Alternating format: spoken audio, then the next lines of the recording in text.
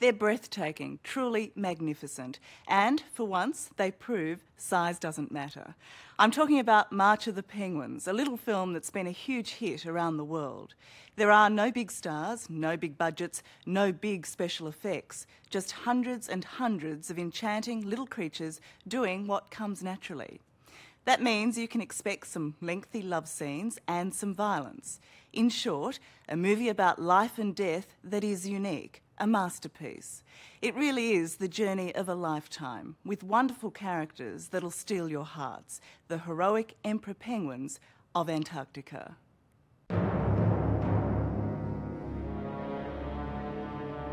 In the far-off distance, they look like people, shimmery figures appearing through the haze.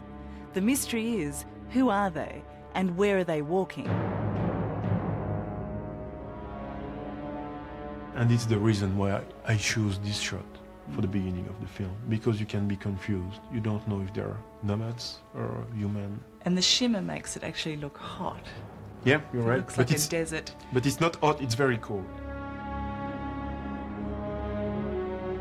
This icy landscape is Antarctica, and our little people are emperor penguins.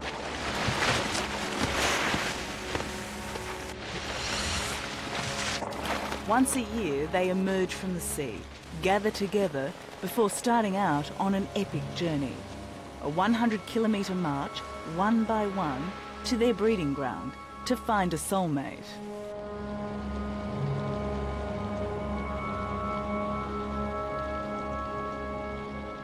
It's this simple story, beautifully told by French filmmaker Luc Jacquet, that has audiences everywhere raving. When you decided to make this film, were you aiming to make a Hollywood blockbuster? Of course. Of course not. Of course not. And now there's talk you may even be nominated for an Oscar. We will see.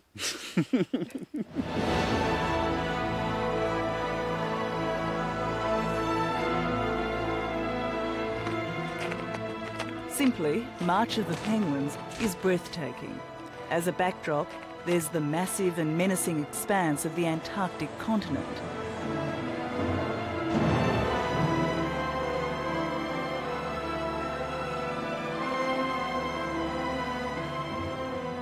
And then in close-up, in exquisite detail, the emperor penguins.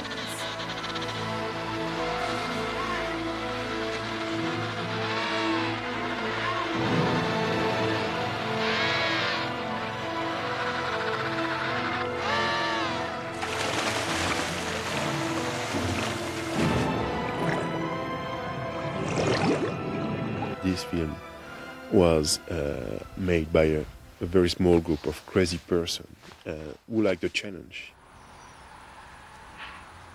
Despite his success, Luc Jacquet lives quietly in the French countryside.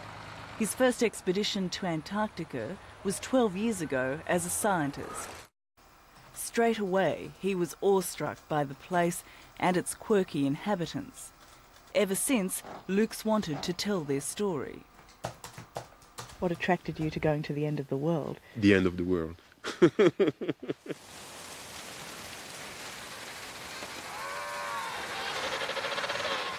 The end of the world makes for happy penguins, and happy penguins like to make more happy penguins. It's an ancient ritual, a long march to safe ground, and then the fun begins. In the search for the perfect partner, they attract their soulmate through song.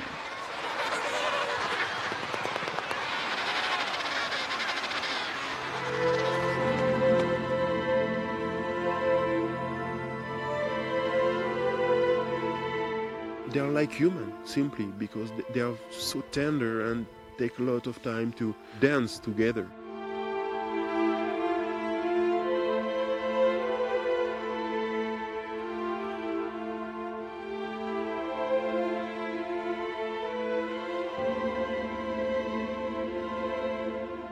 Their courtship is like a beautiful ballet performed in front of Luc's cameras.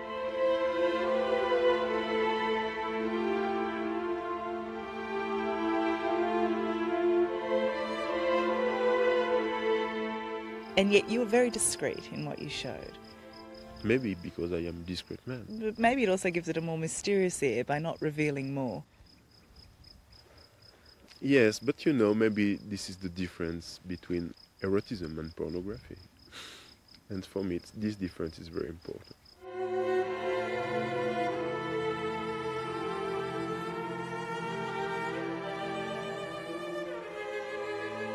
It's a documentary. It has no special effects. It has no movie stars, blah, blah. But somehow something in that story speaks to people.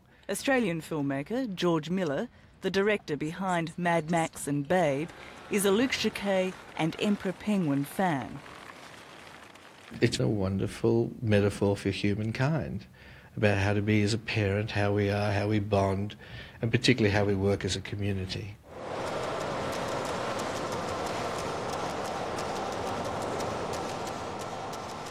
Luc's team spent a year filming the penguins at work and at play. They are not shy, and sometimes they came very close to the tripod, and sometimes they were and just under the tripod. Their look there is, you know, what are you, you're in my way. What are you doing here? It was funny because they were so close that we have to push them just for film, just to film the other penguins. Please, my guy, could you move? Get out of my shot. Yeah.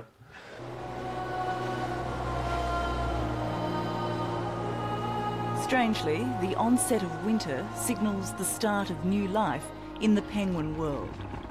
After producing her egg, the female will give it to her partner to keep warm. You can't help but hold your breath as the penguins attempt this incredibly delicate and difficult transfer.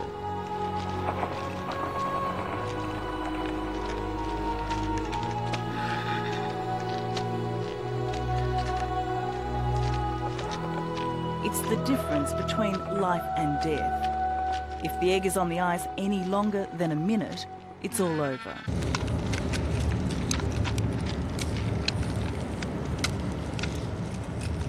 The sense of loss is almost human.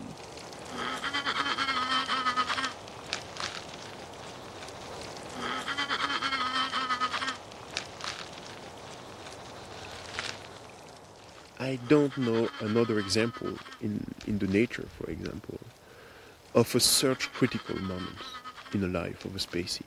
If you can compare that in the human species, if like the mother take the embryo and give the embryo to the father in a freezer, you know, it's crazy.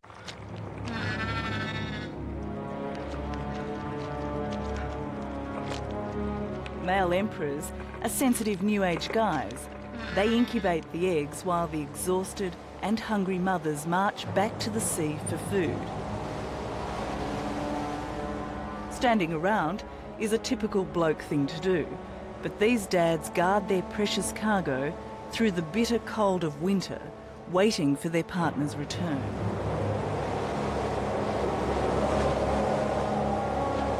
To survive, the shuffling men with their eggs take turns on the outside of the circle to minimise their exposure to the elements. Do you see it as a love story, or is it more a story of survival? It's not a love story, but it's a story about life and death. The love for the penguins is a way to survive, because they need a very strong link between the couple to stay alive. For 45 days, the men wait. Then the first cracks appear. The tiny chicks make their entrance, singing and hungry. Nature has programmed it so within hours of the chicks hatching, the mothers return from their trek to feed them.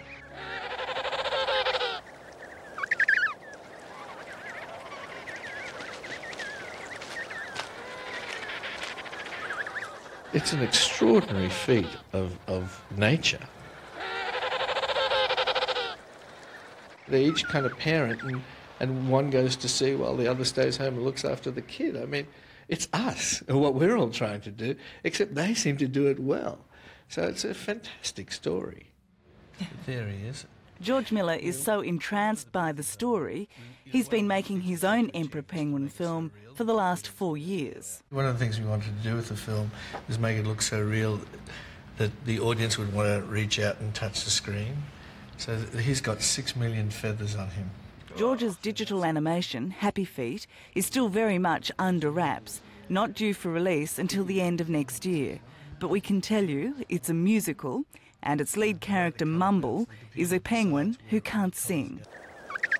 In terms of Luc's success, did anyone anticipate how successful March of the Penguins would be? No, not really. I mean, look, bottom line, all filmmaking comes down to good storytelling. So the March of the Penguins is really ultimately a good story. It just happens to be written by nature.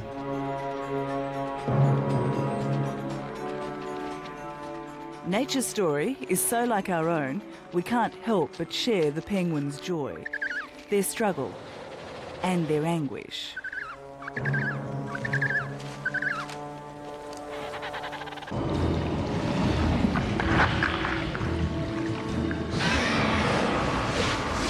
But even more threatening than their predators, global warming jeopardises their habitat, their very existence. All the planet is in danger. It's a huge struggle because when you're an ecologist, you know that the world has to live in balance. And our society doesn't live in balance. Our society wants more and more and more. But I have a strong feeling that we have to do something. And if I can do something with my film, it's perfect.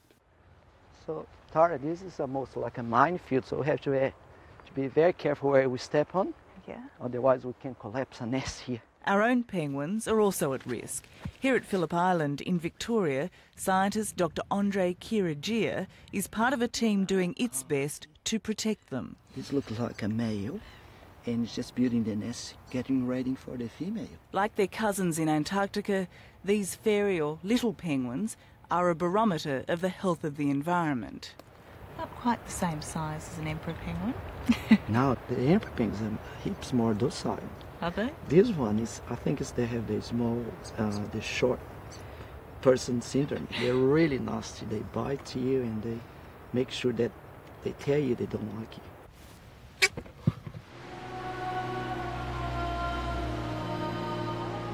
But they're very cute when they make their nightly dash from the sea to their nests in the dunes.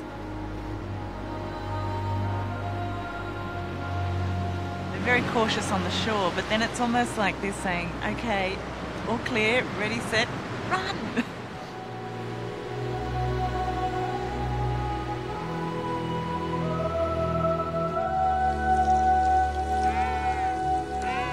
For me, it's the last frontier. I have a lot of respect for them. With his film now grossing more than $100 million, Luc Jacquet may be the hottest name in Hollywood right now. But you won't find him there. He prefers his wildlife in more natural settings, whether it's here at home in France or in Antarctica. And perhaps that's the secret to his success. He's as starstruck by his cast and their daily struggle to survive as the audience is. They are so beautiful. They are so you can say handsome for penguins.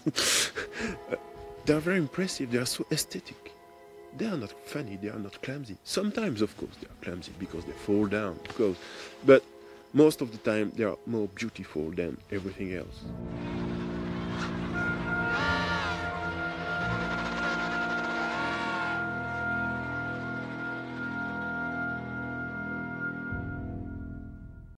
Hello, I'm Tom Steinfort. Thank you for watching 60 Minutes Australia.